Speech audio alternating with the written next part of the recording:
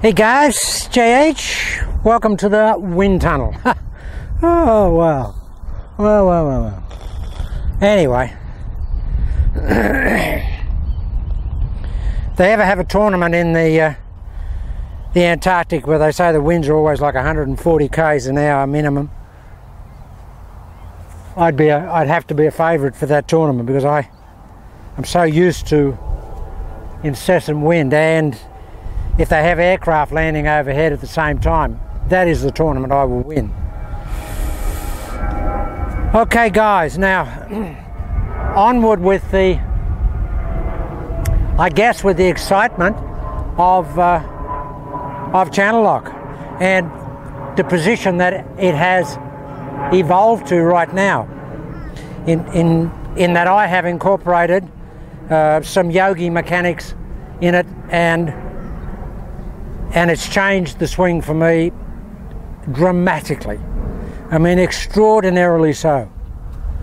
I mean, I was hitting it unbelievably good before, well, for me, but now it just seems like I really do. I've used the term before, guys, that I thought that channel lock could be an infallible golf swing. Well, I really believe it is, with the yogi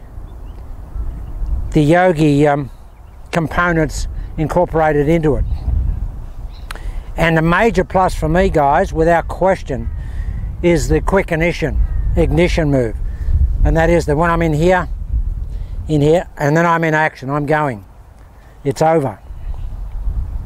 Now that may not suit everybody, and I would suggest that it clearly won't, because club players really do overthink the golf swing. Even good club players. I mean, I've played with club champions that look like they're giving birth when they're over the golf ball. So protracted and painful is the process of setup. Even for good players, you'll see them in here, and it's, man. Now, we never saw that with Mo Norman, and we never saw that with Count Yogi, and they were arguably the two best ball strikers of all time. We never saw that with them. And I think they instinctively worked out that as a species and as a human mechanism, that we're designed for spontaneous reactionary processes. And I'll explain that a little bit, guys.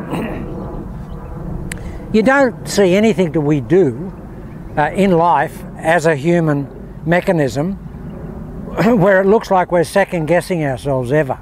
You never see that. You just don't see that. You know, the act of putting food in our mouth, you know, combing our hair, brushing our teeth. It's not, I'm going to think about this, or I'm going to, or just walking. Everything is responsive, and it happens spontaneously, and it happens invariably quickly, because we're designed to operate that way, to respond quickly to an event, and the requirement of our components to react to that event. Now, I don't see that the golf swing should be any different, guys, not at all.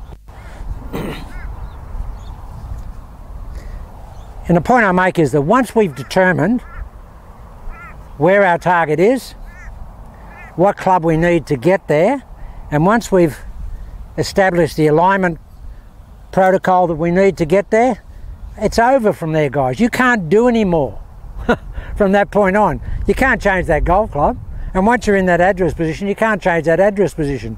So none of that should have any bearing on what you do from then on. And that's just the pragmatist in me, and the practicality and the logical outlook that I have as a person. You can't do anything more after you've established those couple of things. So the fact that you can't do that, why get over the ball and mull anything over in your mind that has any relationship to what's going to happen out there? All it should enter your mind and concern you is getting this onto that, and what you have to do with your body to get this onto that. And as I've said before, guys, in channel lock, the target for us is that golf ball. It's not the actual target. It's getting this on that. You get this on that with the club face correctly aligned, and that goes to the target. But once you've established your target ship relationship in your address, you can't affect that anymore. The only thing that you can affect is getting this onto that. You can't affect that because we can actually do that. You can get these to respond to a thought process. And I do it all the time. And I'm sure Yogi did it, and I know Mo Norman did it. Guys, something else while I'm thinking about it. A few people have said, JH, you've moved the ball up. I haven't moved the ball up, guy. It looks like I've moved the ball up because I do this. I come in here, I establish the duck drinking position here, which is the ball off the trail foot. Then with my protocol now is that the lead foot comes up, the trail foot comes back. Now as soon as I move the trail foot back, it looks like the ball has moved forward, but that ball hasn't moved, guys. All I've done is move my foot from there to there. And I'm doing that because I want to have that as part of the ignition sequence that I have in my golf swing now. So, no, I'm still playing the ball back there, guys. I have to play it back there for channel lock because that's what channel lock is. You have to be back there so you can get in the channel. The only dispensation you can give or can get is that you may want to move the ball up a little bit with the driver if you want to hit up on it with the Yogi mechanism. But because I'm doing this, coming in here and then getting on with it, as soon as that back foot goes back for me, guys, as soon as that's back there, my brain is triggered to get going. So it's basically the duck drinking, the left foot up, the trail foot back, and then the club gets slung back in the process going forward in the backswing. Yeah, so that's an illusion, guys. And a lot of the times it's an illusion because of where I stand in front of the camera. I never get square onto the camera. And a lot of times, guys, that's because I'm aiming at specific targets. If I have to stand absolutely square to the camera, I can only hit at one target. So I do change around a lot. Now, guys, somebody made... Now, I've come up with something that is fantastic. Well, I haven't come up with it. I can take no credit for it. And I can't remember it. It was on my channel today, and it might be David Edwards. I don't know. But it was somebody that referred to me trying something with my Yogi backswing. And if it was Dave, I don't know who it was. But what he said was, well, I do know what he was, I just can't recall. Guys, I get 250 emails a day. And it's so hard to remember everything. It's so hard to get the time to reply to them as well. I mean, the amount that I get off just the general comments on my channel are not very many. But the general stuff that I've got, and my external teaching and stuff and the students I've got, I get hundreds of emails a day. So I can't remember everything. But what if it was David Edwards? What he said was, JH, try this. If you want to have your Yogi pullback and you want to have the softness that Yogi had, try feeling that lead arm is like a piece of soft macaroni. He didn't use that terminology, he said, but have it ridiculously soft, like it's not even there. It's just something that's above the hand. But don't use it as something that has anything in it related to tension. And I got to tell you, I hit a couple of shots before I came on camera because I had a guy here that just wanted to see something, and I used that. And man, it is so windy today, you know, in a headwind. I was hitting this 5-iron up where I normally hit it with no wind. And this arm just felt like, the arm felt like this, guys. So what does that mean? That means if I have that lead arm really soft like that, then my ignition move and the mechanism that I use for getting the golf club to go back and into place is my trail hand. So it's essentially this.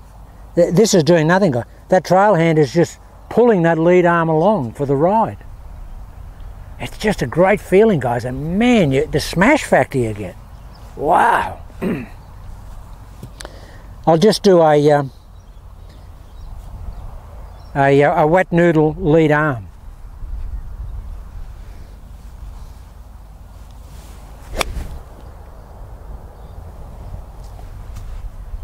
The club just goes, the thing that I'm having difficulty with is how much speed it puts into the club.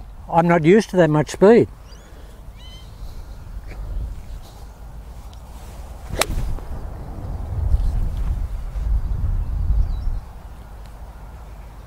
It's absolutely hammer time, guys. Just absolute hammer time. It just kills the ball. Noodle arm.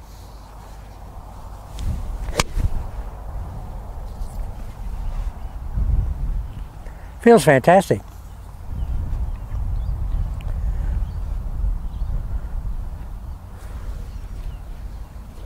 Noodle arm. I really can't feel my lead arm. I can feel my lead grip, my left hand, my yogi left hand, or lead hand grip, but I can't feel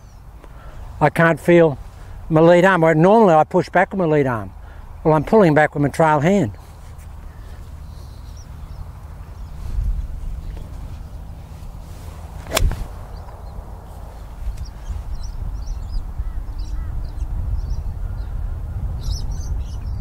That's crazy.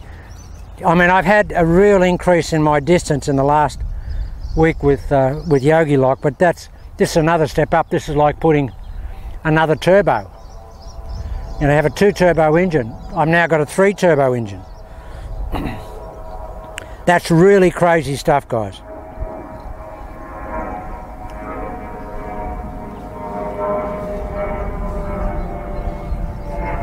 All right, now, yeah, if that was Dave, I mean, that's fantastic, Dave.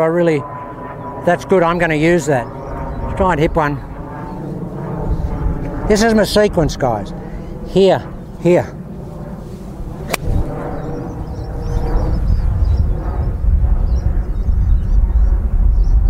Now, when I saw a video yesterday from Bill Phillips on MMI, and he had Matt Gray on there hitting his new Cobra 1-length clubs, and the boys were saying that Matt was carrying that his 8-iron 180, 185 yards. That's unbelievable. Certainly getting some zip. 185 carry for me. If I'm honest, most time that's about a 5-iron for me most times. I can get it maybe 190. But that's a 5. But I got to tell you today, I'd probably be about 200 with a 5-iron with that noodle arm. But I certainly wouldn't be a 185 8-iron. Might get to a 160. Whereas normally I'm about a 150 8-iron.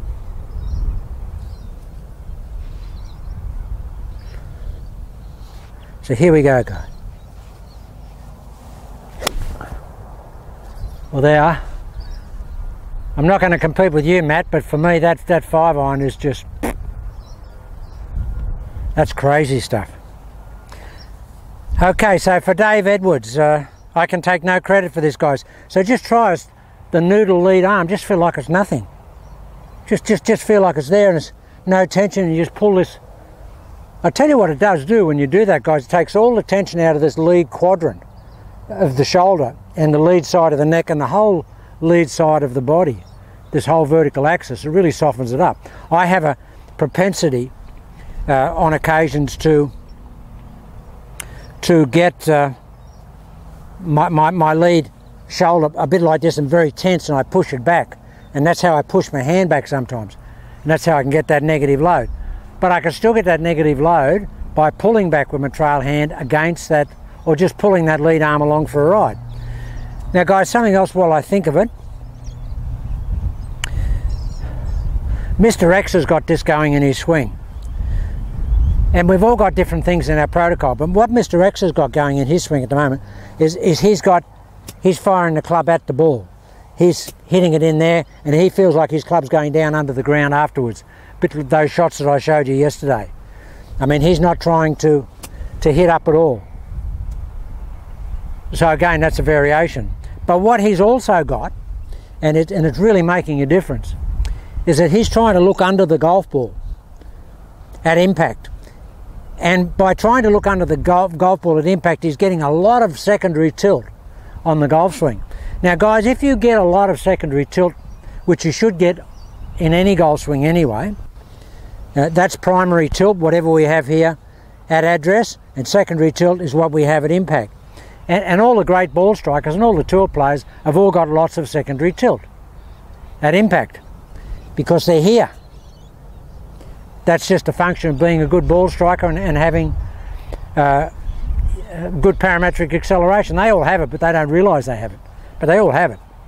Now, in terms of talking about parametric acceleration, the more that you can keep that trail side back and more side bend you can get at impact, the more the club is going to want to come this way.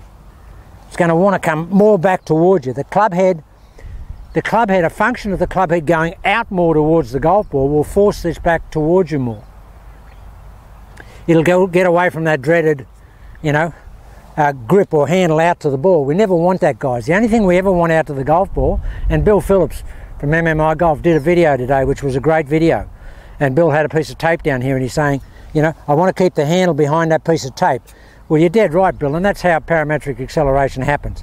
If you can corral that handle of the club here, and the club head's going past it, as it goes past it pushes the handle back. But what will also help that in conjunction is having more secondary tilt. Now what Mr. X is trying to do is Mr. X is actually trying to feel like he's here. And yesterday it was raining him. We went down there under the covers in the rain, and he was hitting some amazing golf shots. Absolutely extraordinary. And he was back, he looked like he was back over here. Just right over there. It was just crazy.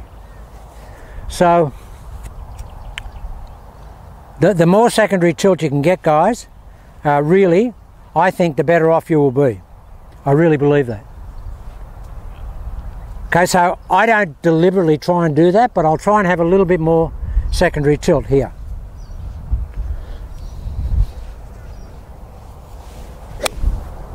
Wow. See, I'm still back here, guys. I'm still back here. See that? Now, we've always wanted that in channel lock, and that started out way back in Da Vinci Code days. But I got to tell you, I never hit a bad shot ever in Da Vinci Code whenever I had that in my mind. Because in Da Vinci Code we wanted the hands not to go anywhere. We just wanted the club head to go out there. The hands were corralled here like a trebuchet, and we wanted to be like that. And I got to tell you guys, I never ever hit a bad shot with that action. Not one ever. It just never happened.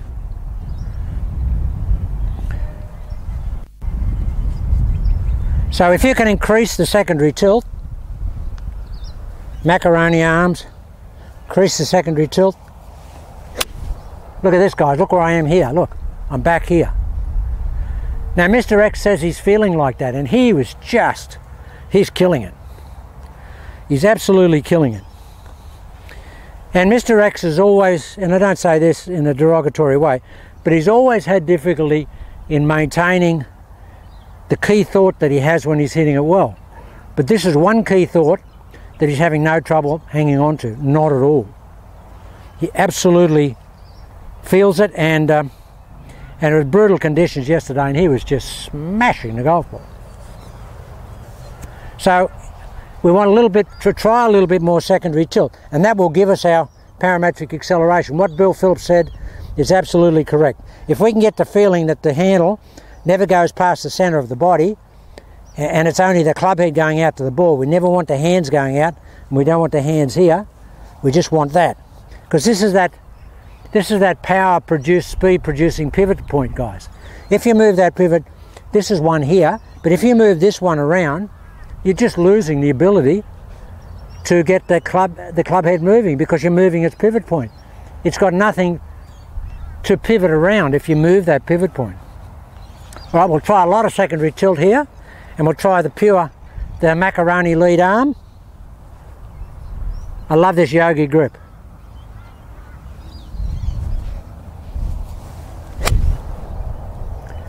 Well, it don't get any better than that for old JH. Look a bit like Yogi here. Yogi used to finish like this. Guys, I've watched thousands of hours of Yogi. I can see it in my mind. I know and I haven't got the body, I haven't got the lithe type of, you know, physicality that he had. But I know what it looks like, and you can see how he got that power. And I made the comment this morning to William Milne, who used to hang around with Yogi and had lessons from Yogi and knew Yogi pretty well. And and he used to operate out of the same range that Mike Austin was at. And I said to William Milne, it must have been amazing. I mean, I would love to have seen Yogi and Mike Austin together and hear the banter from those two, because they were both always trying to totally run the show. So I can imagine, and they both thought that what they had was the best in the world, and they were too. One of the great, you know, Mike Austin was extraordinary, and I would have loved to have seen a driving competition between Mike Austin and Yogi, because I think they would have had the same club head speed, but Yogi was a tiny guy compared to Mike Austin. Yeah, but William Milne, I'm waiting for his reply back. He may have actually seen that. Yogi may have challenged Mike Austin.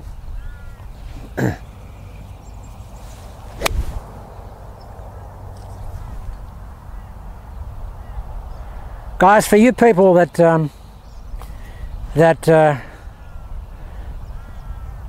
you know, just don't have, you know, the physiology makeup that will allow you to operate that quickly, don't worry about it. You don't have to do that. I just do it because it suits my physiology. As I said many times before, guys, I do everything quickly. I'm an ex-race car driver, motorcycle racer, and everything I've ever done has always been quick. I talk quick, I eat quick, I walk fast, I drive fast. That's just me. But if you're someone that eats slowly, talks slowly and drives slowly, this would be so foreign.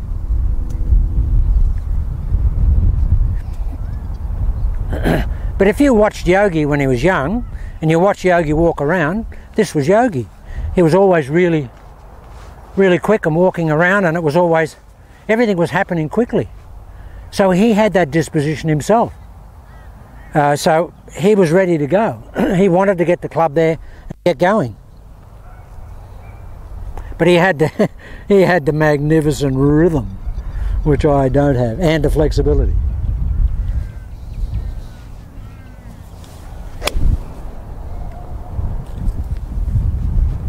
Oh, I've got to tell you guys, I've got to tell you, that doesn't get any better than that. The wind here is so strong, and that you were seeing that shot, you'd say there is no wind. I mean, that is just a ridiculous golf shot in those conditions. That's gone almost normal distance in a 30-40 kilometre an hour wind. It's just nuts. Okay guys, we'll clear here because this is a long video, but I'll come back and I'll talk to you about something really intrinsic that I think will help us all, and something we think we do but we don't do, if I don't get blown away.